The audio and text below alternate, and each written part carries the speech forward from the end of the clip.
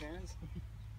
Alright, I want to just say real quick before I start this video, 16 subscribers may not seem like a lot compared to a lot of the world right now, you know, 100,000 subscribers, 200,000 subscribers, stuff like that.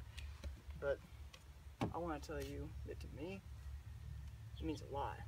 Because I know you guys have been there since the beginning. You guys have been there since the thick and the thin of it.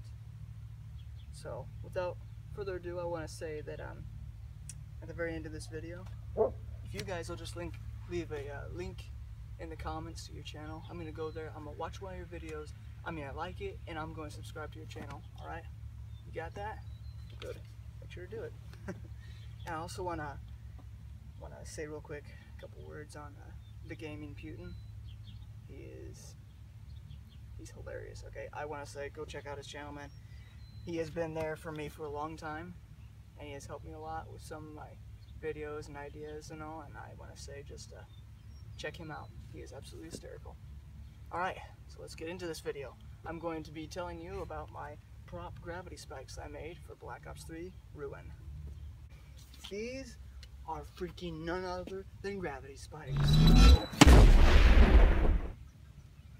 They are Ruins, and this is all Black Ops 3 equipment, my friend. I even wore the Black Ops 3 prosthetic hand for me. I made it a while back and just toyed around with it. But I made these originally because, you know, if you guys don't know, I posted a video, I believe it was yesterday, maybe day before yesterday, but it was me playing Ruin with gravity spikes on Black Ops 3 on Nuketown with the bots and all that. And it was after that that I thought, you know, hey, gravity spikes are pretty kick butt, man. Might as well make some. So I went up to my barn and, you know, I do props anyway. I do all the props for my movies, all those guns are mine. And so I thought, hey, I'll just start working out on some gravity spikes. I was up there for hours.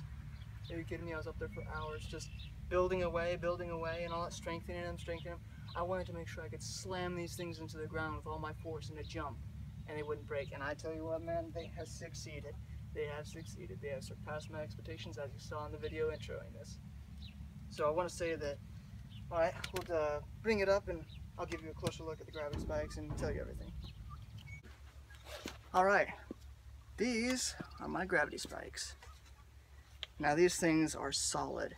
I took the end here when I chiseled it. It's just a dowel rod, but I sealed it up to where it's actually pretty strong. Made not much of it sticking out, so it's very strong. Put it in a pipe that's very flush to it, so it uses the pipe as bracing. And that dowel rod continues all the way over here.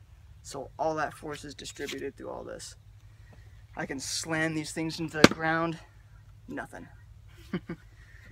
Then I also attach this to a nice long piece of PVC up here. That'll also help brace it. And then of course brace the sides with other dowel rods. This guard, there's only one problem I've had with the guard, and that's it breaking right up here. So far I've been able to fix it slightly by making it thicker. And I've also taken the one that did break when it was thicker and put a screw in it, so, oh well. Screws fix everything, right? Now I made these because I was thinking, you know, hey, I'll do a Comic-Con. Originally I was thinking of going to the Comic-Con in Kansas City in August as a Reaper, making the whole costume as that. Now I'm confused. I mean, if you guys want to help me out here, tell me which one you like better, Reaper or Ruin. So I have the weapons made for Ruin right now. And I could make the weapon for Reaper. It's going to be really freaking difficult, but hey, not everything's easy. Otherwise everyone would be doing it. Alright, so this is my gravity spike. And now if you want to help me out with your link to your channel and all that, just put Reaper or Ruin, you know, and I'm going to count them up and see which one's more. And that's who I'm going to be for the Comic-Con. Alright? So, yeah, if you guys want to go, if you're going to the Comic-Con there, you can find me there, and I will probably be dressed as either one of these, and I will announce which one I have chosen. I will make a post announcing which one I have chosen, and that way you know who to look for.